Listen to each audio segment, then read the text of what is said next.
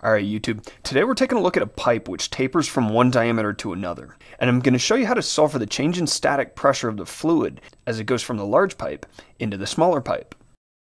Now this problem is based on two main principles, the first being continuity, and the second being Bernoullis Law.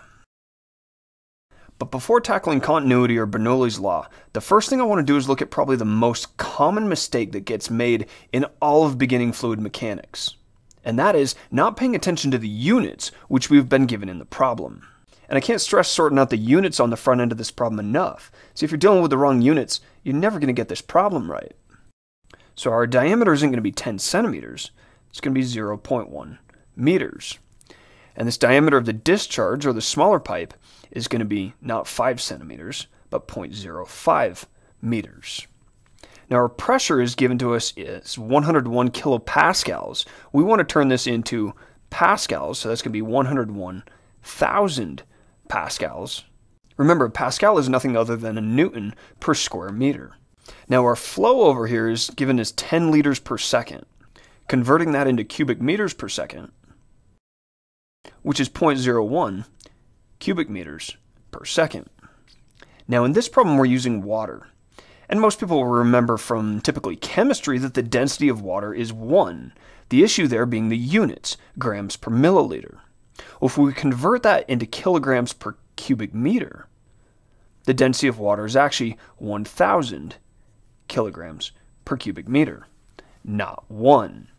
Now in this problem we've been given the pressure on the inlet side of this pipe, or really the pressure in the fluid before this taper.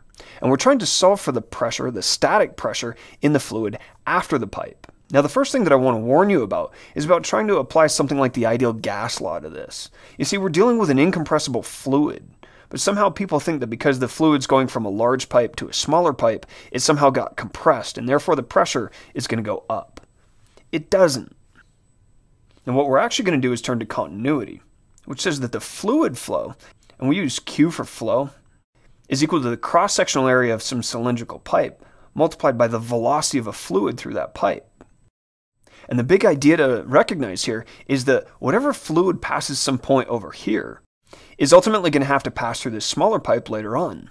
Otherwise we'd get a buildup of fluid right here in this taper and the whole thing would explode like a bomb.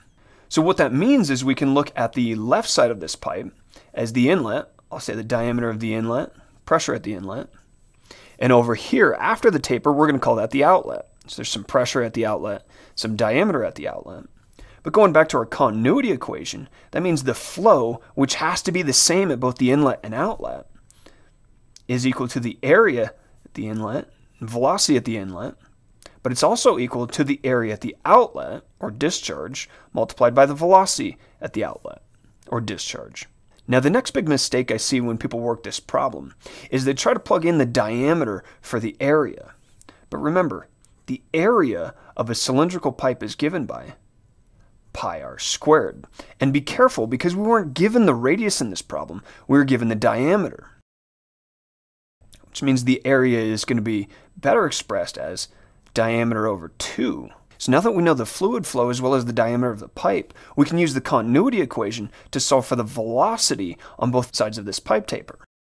So setting our fluid flow, which is 0.01, equal to the area, first at the inlet, that's going to be pi times 0.01 over 2 squared. And be careful with the distribution of this squared right here, multiplied by the velocity at the inlet.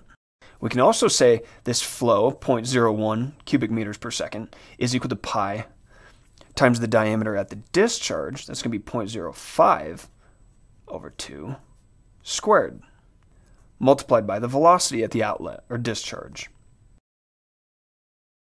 And we find the velocity at the inlet is 1.27 meters per second, and the velocity at the discharge is 5.09 meters per second.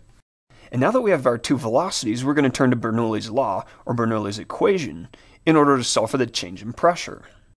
Now the first thing I want to caution you about with Bernoullis Law is these right here. They look like lowercase p's, but they're not. They're in fact the Greek letter rho for density. Do not get them confused with this, the capital P, which is the static pressure which we're given and are trying to solve for. Now in this problem, because the fluid's always staying at the same height, this term ρgh, which is called the hydrostatic pressure, cancels out, or really it stays the same the whole time.